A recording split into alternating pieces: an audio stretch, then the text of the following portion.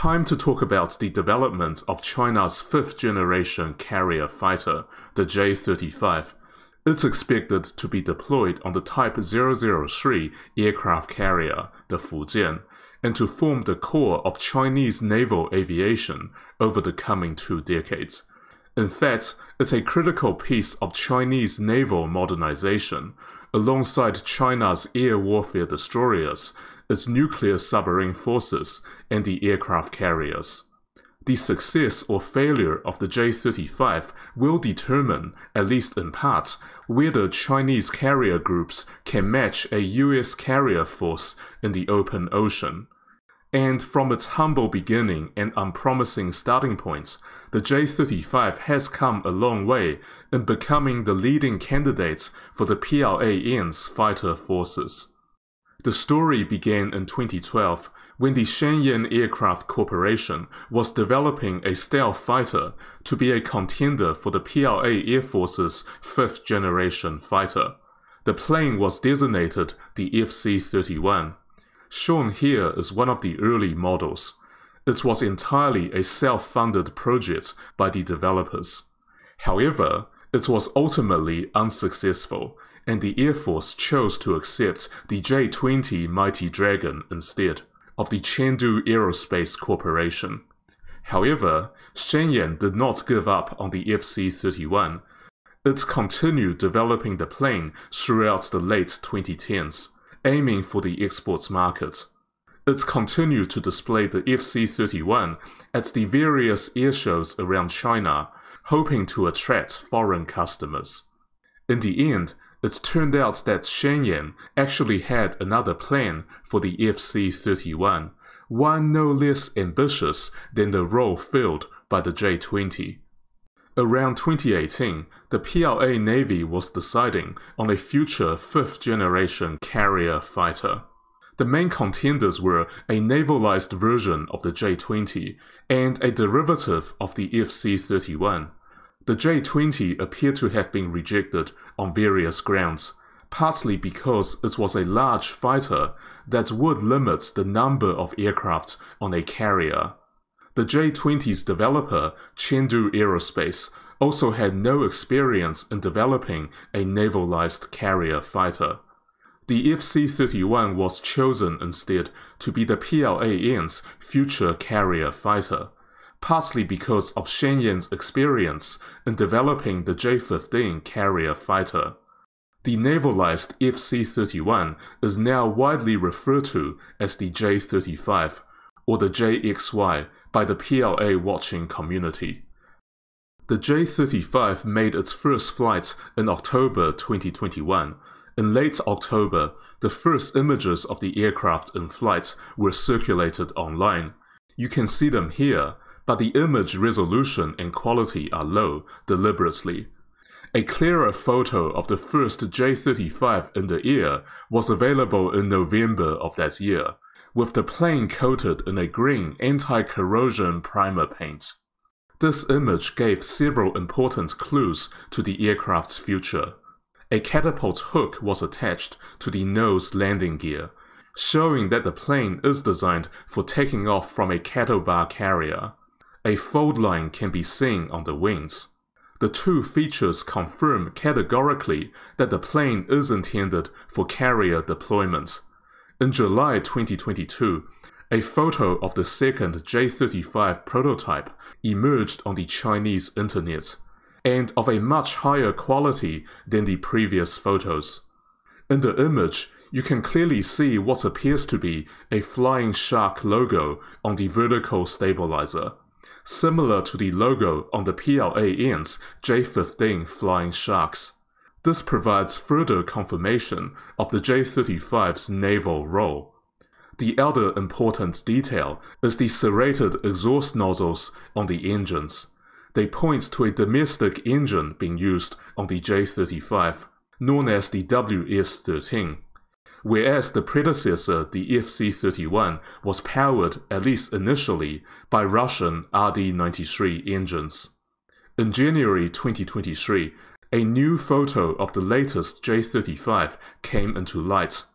The new version has modifications to the airframe to improve aerodynamics and flight performance, and to increase the interior space for things like fuel and weapons. China's Air Force has integrated a fair amount of Russian technology in the past, and the RD-93 engine is just one example.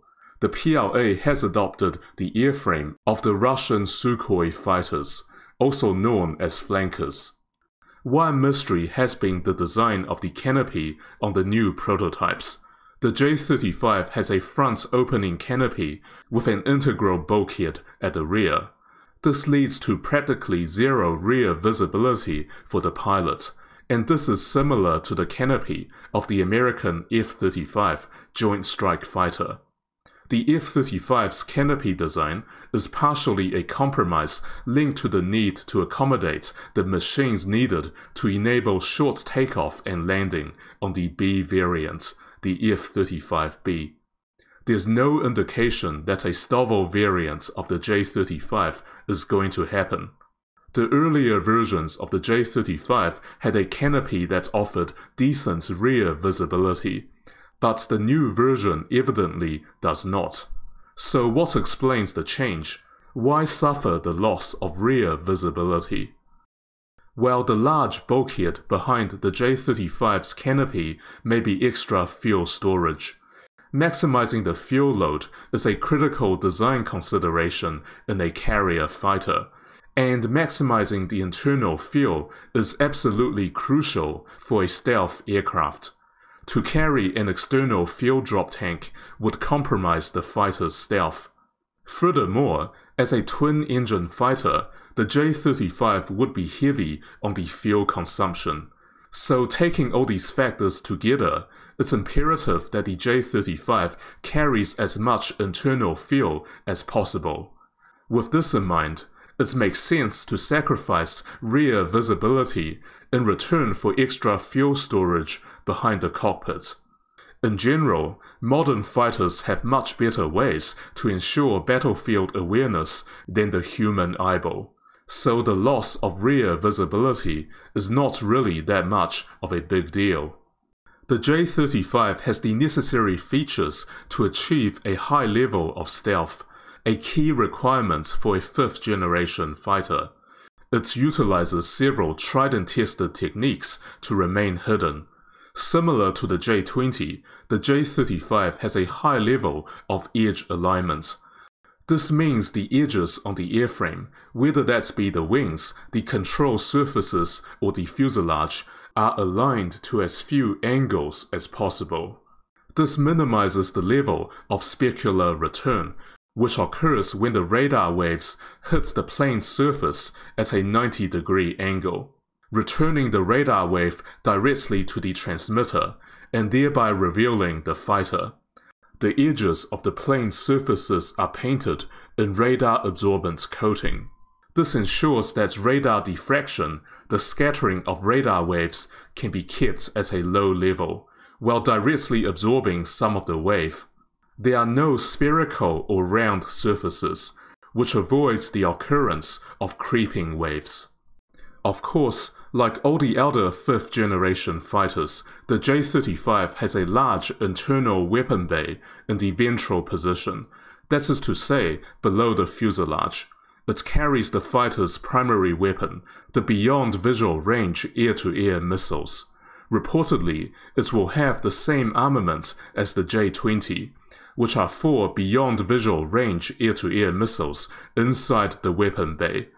Indeed, all of the stealth features mentioned so far are very similar to the J-20, which shouldn't come as a surprise. There are only so many ways to design a stealth fighter, and it is only natural that you will find similar features across all of them. However, unlike the J-20, the J-35 does not have a pair of the smaller side weapon bays or lateral weapon bays. The J-20 uses these to carry the short-range dogfighting missiles. The J-35, lacking the side weapon bays, will need to carry the short-range missiles in the ventral bay, which of course would take space that could otherwise carry more long-range weapons. The J-35 would be unlikely to carry missiles in its external hardpoints, because that could compromise the fighter's stealth. The engines on the J-35 prototypes have been seen with a serrated nozzle.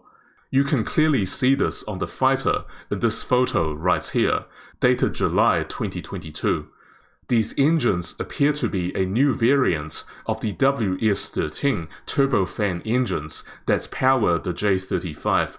The serrated engine nozzles enhance rear-facing stealth, reducing the radar reflection and helping to reduce the infrared signature from the heat of the engine. The J-35 meets the stealth requirements of a 5th-generation fighter. It is possibly not at the cutting edge of aircraft stealth, because it still lacks a couple of advanced features, which I will discuss later. The Shenyang Aircraft Corporation is working to develop these. The main armament of the J-35 was confirmed at the Airshow China 2021 in Zhuhai, a city in the Guangdong province. This time, a full-sized model of the fighter was displayed together with the PL-15E Beyond Visual Range missile. To be clear, this weapon is designed for export, and is already in use by the JF-17 of the Pakistan Air Force. However, this strongly suggests that the proper J-35 in Chinese service would be using the PL-15, China's most advanced and most lethal beyond visual range missile. It is guided by a combination of inertial guidance, satellite navigation, data link, and ASAR radar seeker, and propelled by a solid fuel rocket motor. The effective range is around 200 kilometers. 4 PL-15s will be carried in the J-35's internal weapon bay. The fighter will also be using the PL-10 air-to-air missile for short-range dogfights. The PL-10 is China's best within-visual range missile, with an infrared imaging seeker that identifies the targets based on shape. This provides a long target detection range, the ability to lock onto the targets from the front rather than just the engine, and high resistance against decoys that are traditionally used against infrared seekers, such as flares. Both of these air-to-air weapons are used by China's advanced fighter planes, including the J-20, the J-16, and the J-10C. The J-35 will also have a medium-range, precision-guided glide bomb, opening up the possibility of ground and naval attacks. However, the primary role of the J-35 is expected to be combat air patrol, owing to inherent limitations for the internal weapon bay to accommodate large diameter weapons, such as anti-ship missiles. At present, it remains unclear if the J-35 will carry a gun or an autocannon. In this day and age, aerial combat is likely to be decided overwhelmingly by air-to-air missiles, so I wouldn't be surprised if the J-35 does not have a cannon. A gun can be useful in certain situations, but most of these can be resolved by missiles or other guided weapons. In terms of sensors and avionics, the J-35 is very likely to be equipped with a derivative of the same suite as the J-20. The J-20 and the J-35 have gone through a substantial period of overlapping development, so it is no surprise that both aircraft would end up employing common subsystems in general, including radars and other sensors.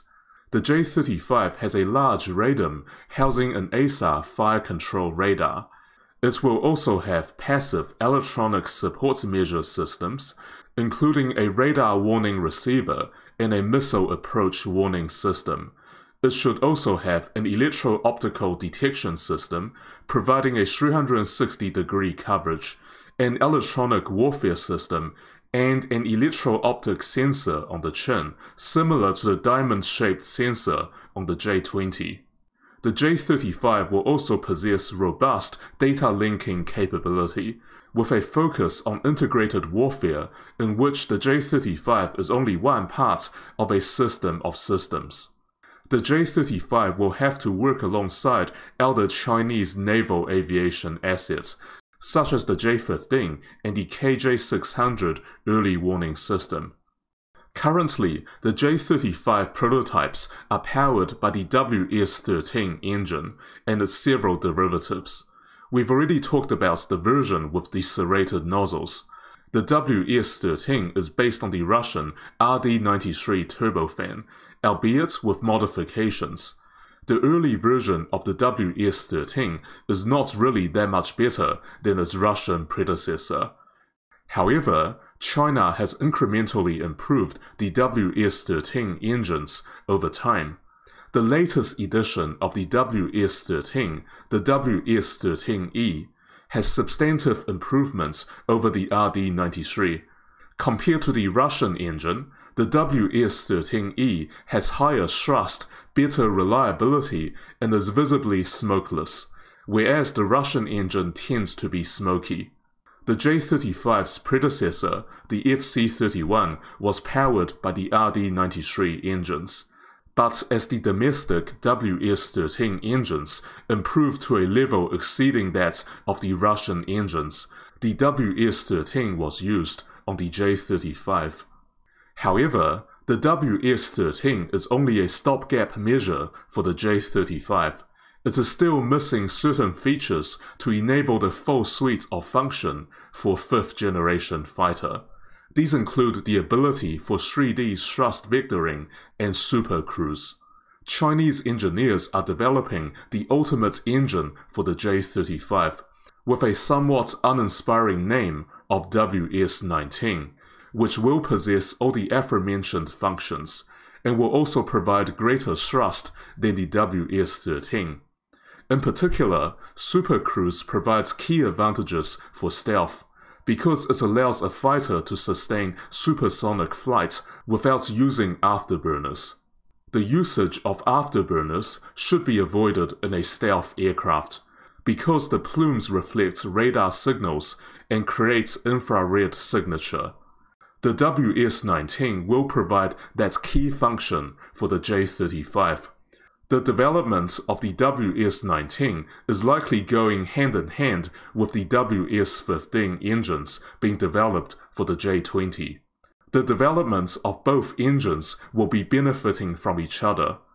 The WS-19 is expected to take advantage of key technologies and advances made in the WS-15 project. It is conceivable that both engines will finish development at around the same time, and enter production around the mid-2020s. Consequently, both of China's 5th generation fighters should see a large power spike at around that time. As a new 5th generation fighter, the J-35 will be fitted with the most advanced avionics, weapons, and engines. It should match or even exceed the F-35 fighter in many respects. China is already at the cutting edge in radar systems, having already ventured into gallium nitride semiconductors for radar technology. Chinese engineers already had experience in sensor integration on the J-20, and should be able to apply that experience to produce an air combat system comparable to the F-35. Chinese beyond visual range air-to-air missiles, like the PL-15, are widely viewed as highly dangerous weapons. The one area where China is lagging behind America is in fighter jet engines. But as we have already explained, the country is making steady progress to address the weakness. Once the J-35 has the WS-19 engines installed, it will become a fierce competitor to the F-35. Compared with the F-35C, the J-35 with two WS-19 turbofans can achieve a thrust of 24 tons, while the F-35C with a single engine has only 21 tons of thrust. The J-35 has an empty weight of only 14.5 tons, while the F-35C is higher at 15.7 tons. So the J-35 could be expected to have a larger thrust-to-weight ratio than the F-35. In terms of combat load, Chinese sources claim that the J-35 will be better than the F-35C, and will be able to perform more functions as a result. The J-35 will be a key component of Chinese naval air power. It will find a home on the Type 003 aircraft carrier, the Fujian, which will feature aircraft catapults and future catapult-equipped carriers of the Chinese Navy. Additionally, one key consideration will be whether the J-35 is also capable of operating from the PLAAF's ski jump carriers, the Liaoning and the Shandong. The ability to operate the J-35s from these two carriers would greatly enhance their combat potential, as well as their longevity as a naval asset. Important milestones for the J-35 in the near future will include the first land-based launch by aircraft catapults and arrested landings, and possibly ski jump launches for integration into the Liaoning and the Shandong Stobar carriers. Looking further ahead, the J-35 will need to make the first takeoff and recovery on a carrier at sea. Once it enters service, the J-35 will massively bolster the potential of Chinese naval air forces, together with an increase in the number of Chinese carriers. With the introduction of the J-35, the Chinese Navy will move that much closer to match US carrier forces.